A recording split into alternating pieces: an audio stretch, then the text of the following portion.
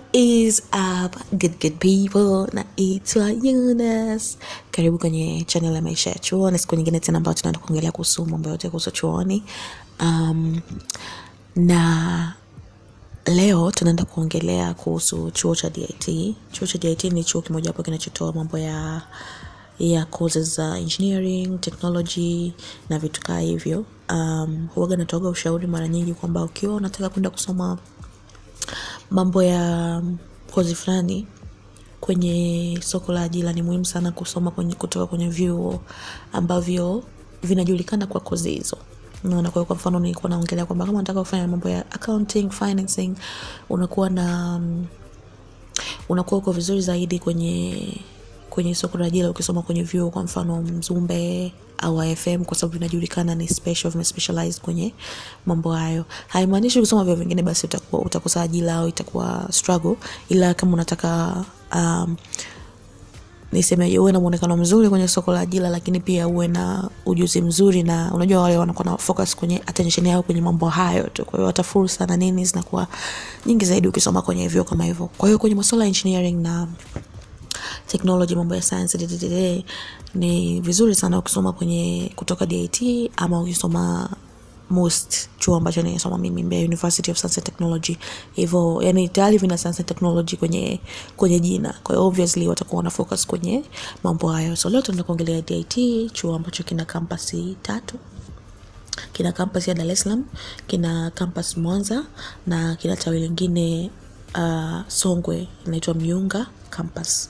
Chuo hiki kilianza mwaka 1997 na kinatoa kozi za diploma, za undergraduate na za postgraduate. So leo tunaenda kuongelea kozi ambazo zinapatikana kwenye chuo hiki. So tuanze na diploma. Wanatoa ordinary diploma in civil engineering, wanatoa ordinary diploma in computer engineering, wanatoa ordinary diploma in electrical engineering, wanatoa ordinary diploma in renewable energy technology, wanatoa diploma in biomedical equipment engineering, diploma in electronics and telecommunications engineering, diploma in mechanical engineering, diploma in science and laboratory technology, diploma in mining engineering, diploma in information technology, diploma in communication system technology,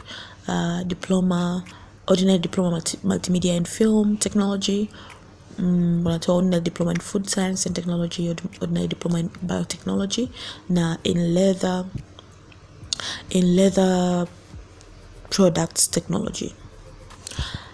Kija kwenye degree undergraduate, wanatoa bachelor of engineering in civil engineering, wanatoa in computer engineering, wanatoa bachelor of engineering in electrical engineering, wanatoa bachelor of engineering in electronics and telecommunications engineering, wanatoa bachelor of engineering in mechanical engineering, wanatoa bachelor of technology in laboratory sciences, bachelor of engineering in oil and gas engineering, and bachelor of engineering in mining engineering.